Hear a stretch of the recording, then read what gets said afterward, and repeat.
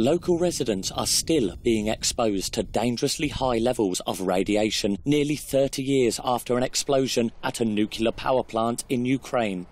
That's according to the head of the Greenpeace Russia energy program. Today, in the regions where these people live, the rate of disease is higher. For children, this rate is roughly twice as high as in the so-called clean places. Here, we also have a higher rate of breast cancer. And we should not forget the people who took part in the liquidation of the Chernobyl catastrophe. The Chernobyl nuclear power plant exploded in April 1986, sending a plume of radioactive fallout across large areas of Europe.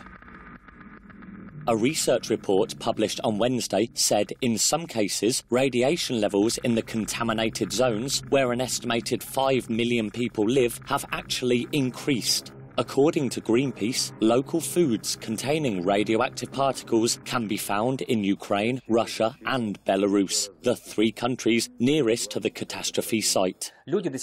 People still have contact with radiation. They get exposed to radiation through food.